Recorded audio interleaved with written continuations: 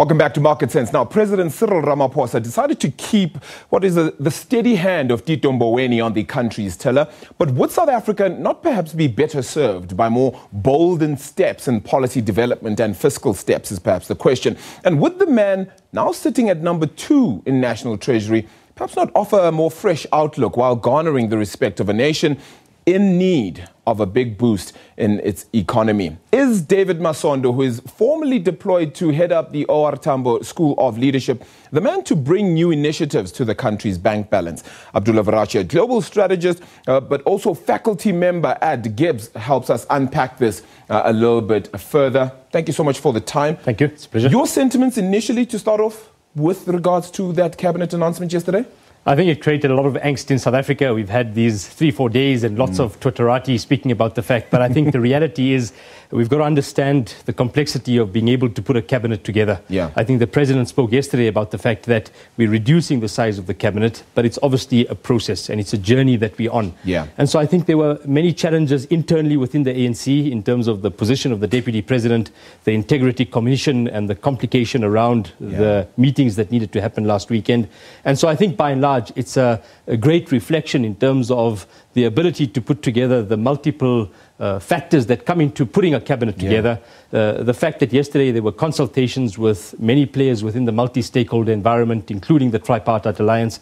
And I think the fact that nobody within the environment in South Africa was able to leak who was going to be in that cabinet is a reflection of the choices taken. The president made sure of that one by calling everyone very late as well in the day. Sure. Look, let's focus a little bit more specifically on that finance committee and perhaps more specifically National Treasury.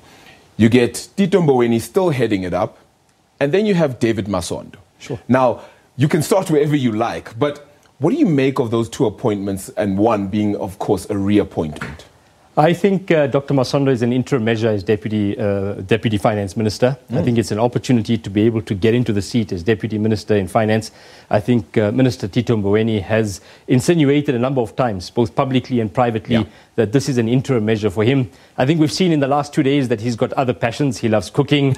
He loves spending time out in Limpopo. I think he's had a checkered career. And I think he'll spend a lot of the next 12 to 24 months handing over the baton across to Dr. David Masondo. So you see David Masondo taking over as Finance Minister sometime soon?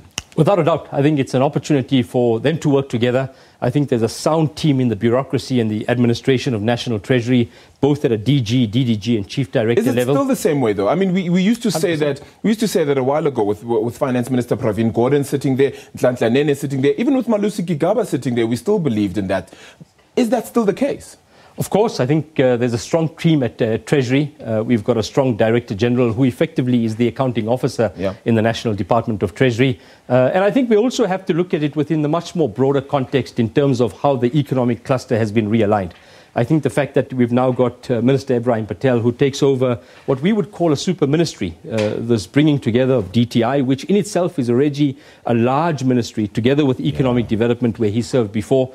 And so there's this realignment in terms of the economic cluster. I think the reality is that Dr. David Masondo has a number of interest areas in terms of taking over from a Treasury perspective. But I think he's demonstrated capacity and capability. And the fact you opened up by speaking about his role in terms of the Tambo School of Leadership, he continues to hold that role, by the way. How will the market then view him? Because that becomes the issue, right? I mean, many times we've said that without credentials, so to speak, in that department, in that sector, the market tends to look down on you a little bit. Sure. Will that be the same case here? Well, I think the market reaction today has been fantastic. I think it's been a measured response to be able to say that it's an interesting cabinet. I think we've got a number of deck chairs that have shifted, but by and large, there's been a retention of some of the history that we have, the legacy of people like Tito Mboweni. And so I think the steady hand is still there. But it is important that government recognizes the role of young people, the role of new talent coming into the administration and taking the mantelpiece of political leadership. I often speak to the fact that in the 1994 cabinet of President Mandela, we had a number of cabinet ministers under the age of 40, including Tito Mboweni, including Vali Musa. And so we had a number of young ministers, J. Naidu, who was the minister in the presidency. We forget about the fact that President Mandela had an important role to play in terms of creating a next bench of leadership. And so I'm excited when we got ministers like Ronald Lamola, like Dr. David Masondo, who I think will be important to be able to continue this legacy of leadership that we've had since 1994. Yeah, I spoke to my market analyst a little bit earlier, Chantel Marks, just about how the proof of the pudding is going to be in the eating, though. And it's all great to speak about a great CV, but the hard grafting and the hard work now needs to be put in. Do you think we can trust, as a country who's been through so much already, that indeed this is the cabinet that we have to unfortunately believe in, but it will, of course, do the job? I think you've hit it on the nail, right? The proof of the pudding is the proof of the pudding is there, right? Yeah. It's how we actually look at the next 5 years. How do we hold this cabinet accountable and the executive accountable? But I think it's beyond that. I think we've become a very headline-driven society. So every day we get overwhelmed by the headlines in terms of what's going on. And we put too much of an emphasis in terms of political leadership. I think we must talk about civic leadership. Yes. What is the role of self? Yeah. What is my leadership role in terms of driving levels of employment? How do I contribute in terms of economic growth? If I have privilege, what role do I play to be able to share that privilege to be able to address issues of employment? So we know that the Ministry of Labour has now been widened to be able to talk about the Ministry of Employment. I think what's going to happen is we're going to expect the responsibility of employability to rest on one individual, one ministry, one department, and so we defer the leadership mantle towards political leadership. Political leadership is important, but it must be appreciated within the much broader context of leadership. Yeah. So the question for me, as an individual, as a faculty member, as a business school, is what is my individual leadership role?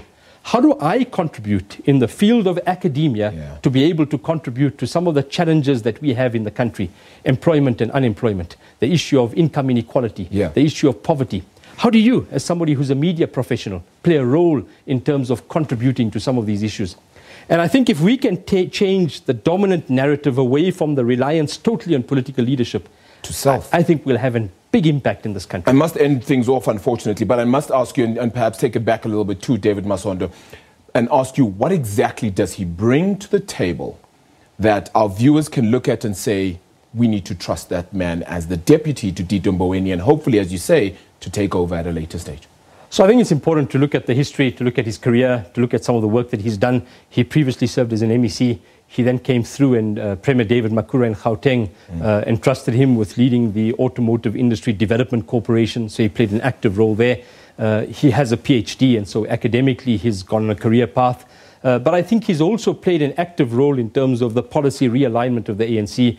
We see in the role that he played at the NGC in terms of the policy movement of the ANC.